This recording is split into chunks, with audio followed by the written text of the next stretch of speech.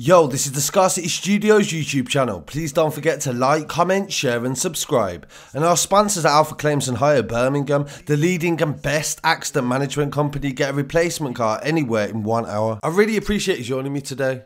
And this story is about any parent's worst nightmare. When you go shopping, you have a certain trust with brands and also the shop as well. And a 45-year-old dairy farmer named Nigel Wright took advantage of this trust when he decided to try to blackmail one of the biggest companies in the UK. This was also one of the biggest ever blackmail probes carried out by the N.C.A. in the UK. Nigel Wright contaminated jars of baby food in several stores in Lockerbie and also Rochdale. Video footage actually showed the moment that the farmer planted jars of baby food laced with razor blades on top of supermarket shelves. Nigel Wright was found guilty of trying to extort 1.5 million from Tesco in a campaign that has seen him jailed for 14 years. Footage that was released by the police showed the 45-year-old entering the store in Scotland before approaching the baby food aisle.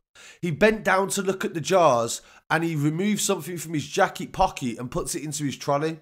He then appears to fiddle around with items in the trolley before placing multiple jars back on the shelf and leaving the store. Two mothers found the dangerous metal fragments when feeding their children. Married father of two, Wright, so he has two children himself, and he still went out of his way to try to potentially injure or kill young children. He threatened to inject tins of fruit with cyanide and salmonella unless the supermarket handed over the 1.5 million in Bitcoin, the cryptocurrency. The threats sparked the largest operation ever seen in Britain to do with a blackmail, and more than 100 officers were deployed across the country to do with this case. At one stage, in excess of 30 officers were watching CCTV on day and night shifts to ensure the food was not tampered with. Wright signed his emails and letters as Guybrush and the Dairy Pirates and Tinkerbell the Naughty Fairy, and he said he represented dairy farmers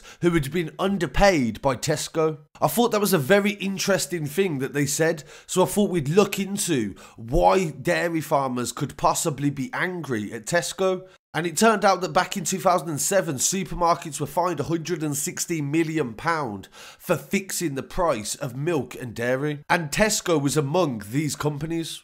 And of course, people don't really think about the people that provide the supermarkets with their food.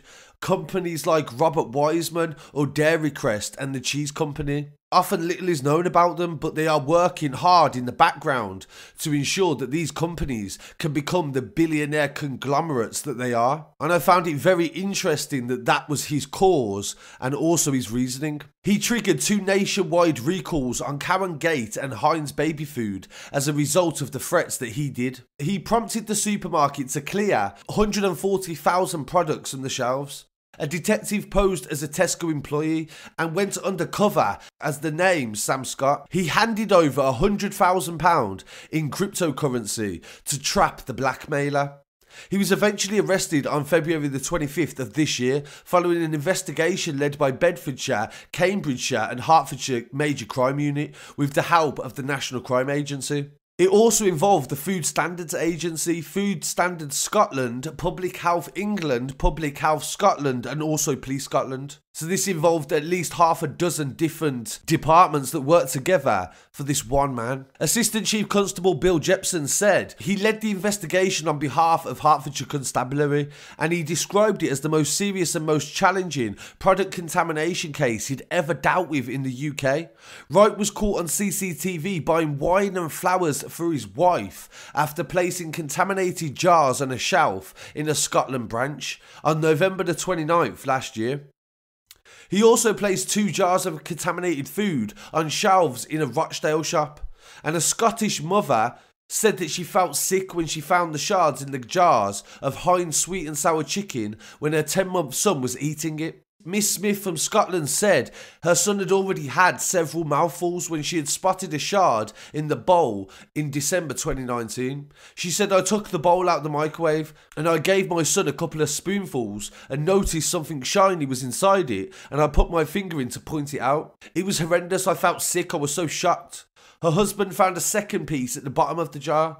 The incident led to a nationwide recall of 42,000 tins of that product. And a second mother told them how she found chippings of metal inside a Heinz Sunday chicken dinner and cheese and tomato pasta stars. She wept in court as she told how she had been moments away from feeding it to her 9-month-old daughter. I put it in a bowl and I went to the microwave and there was metal chippings in there. At first I didn't think anything of it, I binned it, but then in a separate occasion I opened the second jar of Heinz cheese and tomato stars and again I saw the metal chippings inside. Prosecutor Julian Christopher QC said, the blackmailer took delight in his extravagant plan to outsmart the supermarket giant. He believed he could get rich without leaving any trace of his identity behind, and by using Bitcoin cryptocurrency and downloading a Tor browser, he thought his communication was anonymous. But his emails and letters were forwarded to the police, and he soon became unwittingly interacting with an undercover officer. A draft of an email to Tesco was found on one of Wright's devices after his property was searched. The threat said, imagine a baby's mouth cut open and blood pouring out. Inside their bellies are cut and bleeding. If you pay, you save them. Reading excerpts of emails sent by him, the prosecutor said, Dear Sam, we have been polite and courteous as we recognise that you are just an employee who goes home at the end of the day. It appears we both failed to do what we said to do, and if you set up a bank account, you can purchase Bitcoin and transfer them into our account. As a goodwill gesture, we will tell you you have 8 jars of Cow and Gate baby food on supermarket shelves on Tuesday the 21st and Wednesday the 22nd of January, and there are only 6 jars left, so only 6 dead potential babies. Wright admitted sending the emails and letters to Tesco demanding the money, but his defence was that he was forced to do so by a gang of gypsies. He said that the travellers came to his farm and threatened to kill his children and rape his wife unless he paid them £500,000. When he was asked why he asked the company for triple the amount, he said that he'd seen somewhere ransoms were never paid in full and only half were paid. He said that he'd been handed the contaminated jars by one of his alleged handlers and they followed him to the Lockerbie store in a BMW to make sure he carried out his orders. So his defence was very elaborate. The farmer told jurors he also experimented with tampering with jars himself and maintained he only done so because he was curious to see if his threats had been idle. When he was asked why he didn't tell the police about the travellers, he said he'd been to the police in the past and they had failed him. He said the stress of the blackmail campaign had landed his marriage in counselling with his primary school teacher spouse. So he had 2 children himself and his wife was obviously a nice person that works with young children. She dedicated her life to helping kids. So imagine what she must have gone through to find out that your husband was trying to kill little children. He said that his wife would have been very scared and she would have gone to the police if she had known. He said he was on edge the whole time. I should never have got involved, he said. I should have gone to the police. But the counsellor said, the truth is, you were not in fear of any travellers or gypsies. You were carrying out your life as normal and hoping to get rich by threatening Tesco and endangering the life of others. A jury deliberated for 4 hours and 33 minutes and they found Wright guilty of 2 counts of contaminating goods and 3 counts of blackmail for demanding cryptocurrency from Tesco in exchange for revealing where the food was placed.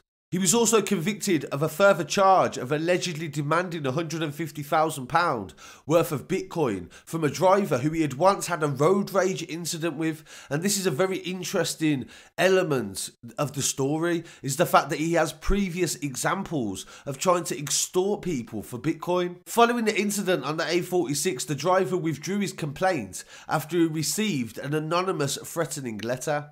Wright stood in silence in the dock as the guilty verdicts were announced. Wright is from Lincolnshire in Market Racing and he denied 2 counts of contaminating food and 4 counts of blackmail. The maximum sentence was 14 years. He was found guilty in August and he was sentenced to 14 years. This story is definitely shocking and I'm sure a lot of people would like to get some answers.